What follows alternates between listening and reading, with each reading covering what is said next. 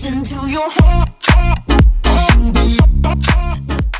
Alright, now most of the Samsung Galaxy Watch users out there are already aware that the standalone WhatsApp application is now available in beta version on the Galaxy Watch. I posted a video regarding this a few days ago in which I demonstrated how exactly you can install the beta version of WhatsApp application on your Galaxy Watch. If you have missed it, go ahead, check the video out. I have left a link in the description as well as in the comment section. Now in this video, I just wanted to discuss about this application on the Galaxy Watch, how it works, what are the features available currently on this application on the watch, whether it is any good. So let's go ahead and check this out. Now, after you install WhatsApp application on the watch, the app icon gets added to the app tray. As you can see, we have the icon here. For some reason, the resolution of this icon is kind of low. Maybe it's in beta, so the resolution is low on this icon. Let me open this now. As you can see, we get all the conversation which you have on the WhatsApp application on your phone. Of course, the app gets synced with your phone and the same contents will be displayed right here on the watch. Now, if you have an LTE variant, you may be able to use the WhatsApp application using the carrier network you have got on the watch, which means you will have WhatsApp accessible right from your wrist instead of syncing it with the phone. That's a great news for the LTE watch users out there. Now coming back to the application, as you can see, the interface is very simple. We have the list of chats. At the end, we have got load more option. Just in case if you want to see the previous conversation or previous chats, you can tap on load more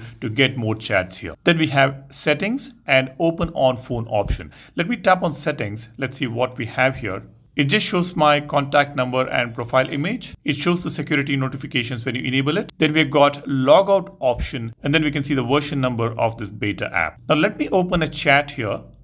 As you can see, all the conversations are right here. We can see the image file here, but we cannot really open it to see the entire image. You will be seeing this cropped image here, and the video files are unsupported at the moment. Let me just send a video file from another number. Listen to your heart.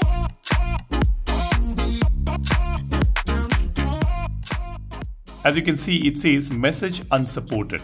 So the video messages are not supported as of now. Probably in the future, we will get that option as well. Now at the bottom for this conversation, we can reply using the keyboard. As you can see, I can open this keyboard and expand it to use the voice dictation option, handwriting option, smileys, as well as QWERTY keyboard here. Apart from this, we can also send a voice memo here. As you can see, we have got this icon by tapping on which we will be able to send the voice memo. It says tap to record. Tap on this and record your voice and tap on send. I think on the watch, this voice memo will be really handy. Instead of typing it on this tiny screen, we can quickly send a voice memo from the watch.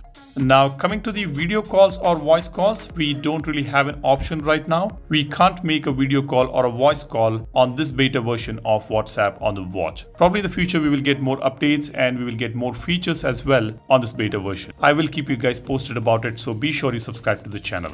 Now apart from this, let's see what else we have got with this app. We do get two different tiles which can be set on the watch. As you can see, we have got this chat tiles.